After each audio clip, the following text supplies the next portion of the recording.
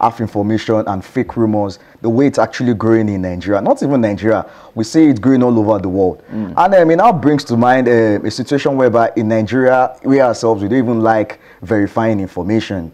So it's now, the onus is now on us right now that a lot of things, we need to put a lot of things in place. And I'm looking at it, talk about 2019, because before you know, 2019 is just 24 months around the corner. And we as the youth of Nigeria, the electorate, that's the citizens, the people that are going to vote, there are a lot of things that they're just using to distract us. We should actually focus on on a lot of things right now. Things like maybe the budget, or on how open the budget is, the meteoric rise between, maybe those are the things we should focus on in Nigeria, not just maybe on mere information or maybe half information. The budget is actually open for us to discuss. Those are the things I think we should actually focus on looking at 2019, and maybe we should actually call our leaders out for debate, which I think is very, very important, at least for us to know where we are going, the whole plan and the rest like that. I'm talking about the dollar, for example. I know they're going to release an economic reformation and growth plan.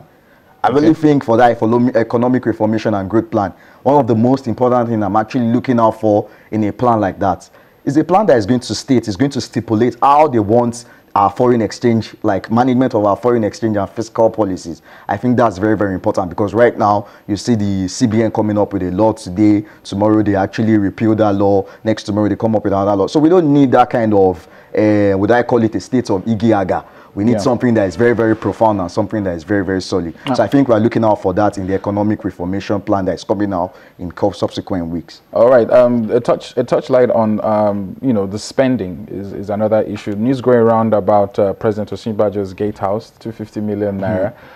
That story is still evolving, but which is why I'm stressing the issue of sensitivity and how information is put out there. What do you think the best advice should be for the present government now, in as much as a lot of people know that they are doing what they're trying to do based on what is available? A lot of what we've been hearing is that give us time, you know, give us time to settle in. There's a lot of backlog of issues from the previous government. But in the same vein, a lot of the senators, House of Rep members are still being paid huge amounts. In the same vein, there's a lot of spending that is happening. There hasn't been really any major cutbacks in the real sense of it. So it's just like maybe it's lip service, or the fact that a lot of people are now very involved and looking at every single line in the budget. And when you have, or you hear something along the line of 250 million for the gatehouse, you start to get worried. What's your take on that?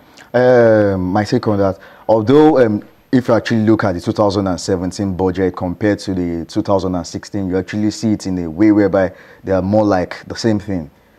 However, what I'd just like to tell the government of the day is that although there are a lot of things actually coming up in place, I've been following Babatunde Fashola, that's Raji Fashola. He has been on tour of different parts of the countries to actually see what's going on in terms of the road and things like that. I just think when it comes to issues like maybe kitchen utensils and things like that, the government should actually try as much as possible to cut back from that, because we need to just understand that one of the reasons why most people actually voted for Buhari was as a result of the whole claim that he's going to be someone that is going to live a Spartan lifestyle and all. But in a situation whereby you still see it's still business as usual, it's kind of very, very sad. It's very, very sad that we still go back to a lot of frivolity still existing in that budget. I don't think we need that right now.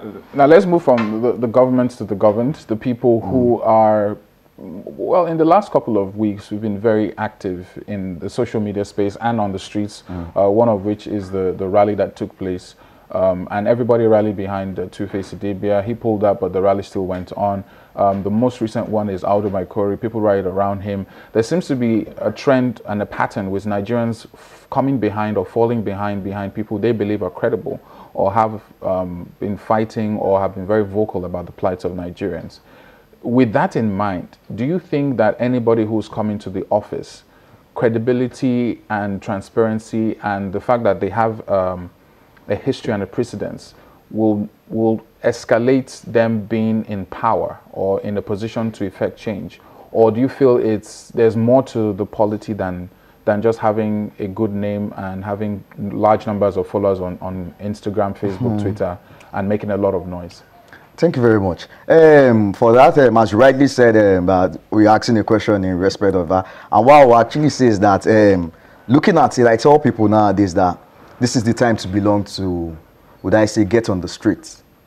In as much as Facebook, I actually do a lot on Facebook, Twitter, and the rest. In as much as those platforms are very, very important. But you just say that the main people that actually hold the nation to its jugular, that these market women, and you see that they have association of market women, association of sack sellers. However, the sad part about it is that you see that that's the I won't say the aristocrat, but you see that the enlightened one, they actually prefer maybe coming up, we actually prefer them not having anything to do with them. We just prefer just maybe handling a situation whereby you're just absorbed from these people. I'll just like to advise them that it's now time for us to actually get on the streets. It's time for us to start associations, start informing people, start going to the newspaper vendors place to actually to form thoughts and reaction and stuff like that. I think that's very, very important. Then also, but who is actually literally going to take the bull by the horn? There seems to be a lot of Nigerians don't want to die for Nigeria. A lot of people are safe from the comfort of their home, tweeting sometimes on the street, but when push comes to shove, nobody actually wants to take that plunge. And the question is, until that happens, until somebody is willing to do that deliberately, we will just be making a lot of noise. I mean, let's even move over to another one quickly. $153.3 million, the seizure is another issue. Maybe we might not have enough time to talk about that, but a lot of these issues are out there. But I would, my director said we need to go. So I would definitely have you back and we'll delve more into this, or maybe I'll take it into the next segment or so. But thank you very much. Thank you very much for coming in, Tokunbo. It's my pleasure. Really appreciate that. Yes, the story is still unfolding, but this time we're going into the world of fashion and taking a look at a designer stylist by the name of Jane Michael and the business of fashion and the impact of that in Nigeria. We'll be back on Rubbing Minds.